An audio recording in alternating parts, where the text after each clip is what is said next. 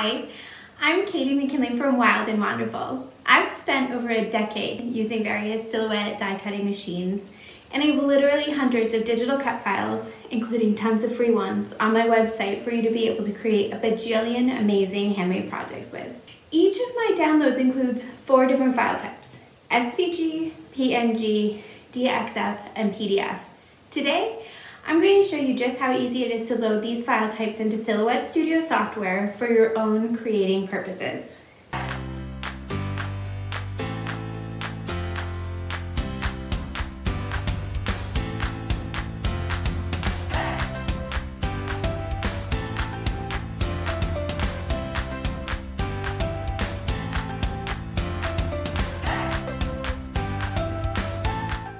The Silhouette Studio Basic Edition is a great program and it's free, so you can get yourself pretty far without having to upgrade if you don't want to.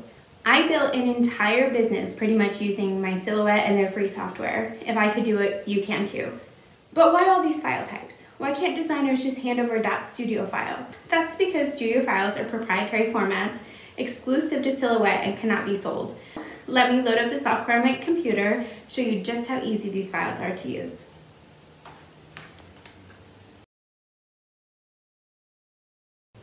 Let's start with the most basic file type that I offer with my downloads, the PNG. PNG equals Portable Network Graphic. The ability to have a transparent background is what really increases the versatility of this file type. I'm so excited to share that as of Silhouette Studio Basic 4.4, PNG files are auto-traced by the software. Go to File, Open, if you want to start a brand new mat, or File, Merge, if you've already set up your design area. See those red lines around the outer edge of the design? Silhouette Studio has already traced the outer edges of these design files for you. All you need to do is resize it to fit your desired size, mirror it if you're using it for HTV, and cut away. SVG and DXF files will act the same way in Silhouette Studio. However, the basic edition of Studio does not allow for SVG files unless you upgrade. This is exactly why I package DXF files into my downloads, to give you the same capabilities without having to worry about upgrading.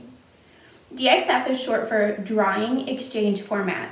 It's actually a proprietary AutoCAD data file format, and it was developed by Autodesk to enable data interactivity between AutoCAD and other programs. SVG files, which stand for Scalable Vector Graphics, are an XML-based markup language for describing two-dimensional based vector graphics. Basically, you can make these designs as big or as small as you want, and you're not losing any of the quality.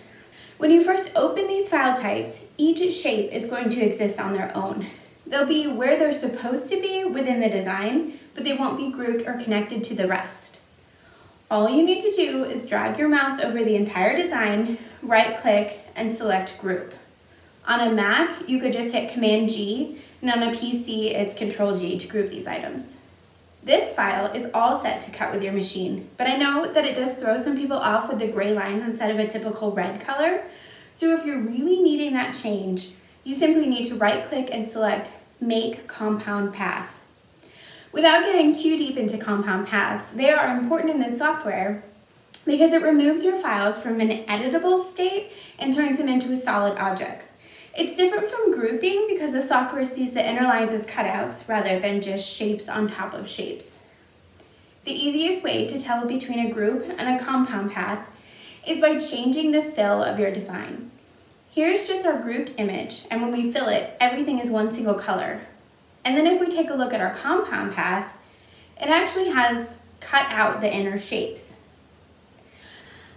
I hope that was helpful, and I hope you can move forward a teensy bit more confidently with using new file types on Silhouette Studio.